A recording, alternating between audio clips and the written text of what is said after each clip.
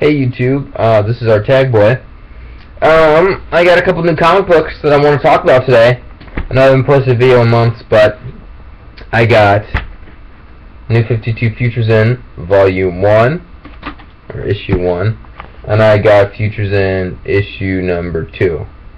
So first of all, I realize I am exactly a year late on the bandwagon. I don't get to go to the comic book shop a lot, so when I did the other day, I saw the big trade paperback of Futures In, which I actually hadn't heard about, and I try to stay pretty updated on things like that. But I saw the trade paperback, went up to the guy at the counter, asked him what it was all about, because I see, Terry McGinnis Batman Beyond on the cover. I'm like, he's in the New 52 universe, so that kind of intrigued me a little bit. And I was talking to him, and he explained Futures In leads up to this Convergence, not Harmonic Convergence. I know, it's not Cora, but it leads up to this event called Convergence that starts in April, and that's going to basically bring the old DC comic book characters back to the. It sounds like a mess from what I'm reading. I don't know. All I know is that you got Batman Beyond, but here's the thing that kind of bothered me, and also, just so you know, anyone watching this who hasn't heard of Futures In or anything like that, don't start with issue 1. There's actually an issue 0 that was distributed on Free Comic Book Day. If you can't get your hands on a hard copy, go on Amazon.com and you can download it for free and read it there. Definitely start with the first one, or definitely start with issue 0 before 1, just because you kind of, and it's kind of cheating how they do 0 issues nowadays, but basically it's a whole part of the story that you're missing. I wasn't too lost, reading. I have a pretty good knowledge of, superheroes and things like that, so I could piece it together. But if you're a newer comic book fan, definitely start with issue 0. And then Futures In might not be for you because you kind of have to know a little bit. These are some lesser known characters. The main characters are Batman Beyond, Grifter, and then Firestorm. So I really enjoyed reading both of them, all of them, I guess. My favorite was issue number 2. I'll just show you.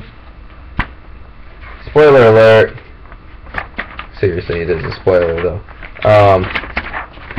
At the end of number 1, bam. Uh-oh. Green Arrow is dead. So, and don't freak out too much because the Futures In storyline, it's 5 years into the future from the main DC continuity, from the 52 continuity. So it's kind of cheating because it's like, yeah, we're gonna finally give you Terry in the mainstream DC universe, but wait, he's not even interacting with like the current incarnations of the characters. So that kind of it was a little made me a little sad face. What am I gonna say? But it was still great to see it. I'm not gonna ruin the story for you too much. Just in a nutshell, there's this apocalypse that happens in the future. Old Batman sends Terry back in time to try and stop it. He shows up 5 years too late, and he's trying to basically get Vincer in motion already, so he has to stop him. Like I said, I really enjoyed the 2. Now I don't know what to do. I don't know if I should just collect, a couple more individually, see how I'm liking it right now, or just invest that $40 and get the whole trade paperback right in time for Convergence next year.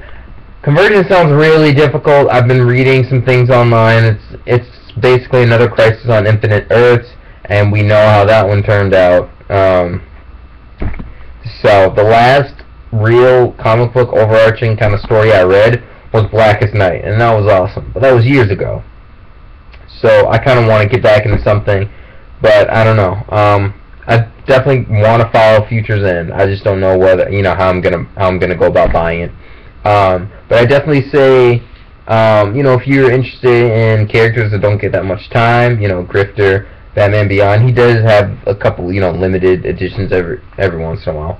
But and definitely Firestorm. Firestorm is like a really, I don't like the character. I don't like the guy. I like the black kid, not because I'm black, but he's like the voice of reason. And the other dude is just like literally just wants to get laid, and that's why Green Arrow dies. Spoiler, because this dude was getting laid. I shouldn't say getting laid. This dude here, this is what he was doing. Wait, That's what he was doing. No, wait. There you go. He was having relations with a woman instead of helping his Justice League teammate, and that's why he died. So I feel like that's, it's interesting because it's the two back and forth.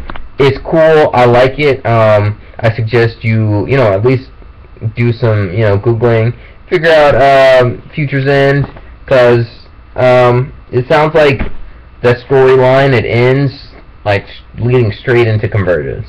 So leave your comments. Let me know what you think about Future's End. Let me know about what you think is going to happen in Convergence, and just kind of your general thoughts on what DC is doing. Is this going to be a cluster bomb? Is this going to be awesome? I don't know. I'm leaning towards the cluster bomb just because, they don't have a great track record, but we'll see. Thanks for watching, guys. Sorry I haven't made a video in so long. Take it easy. Bye.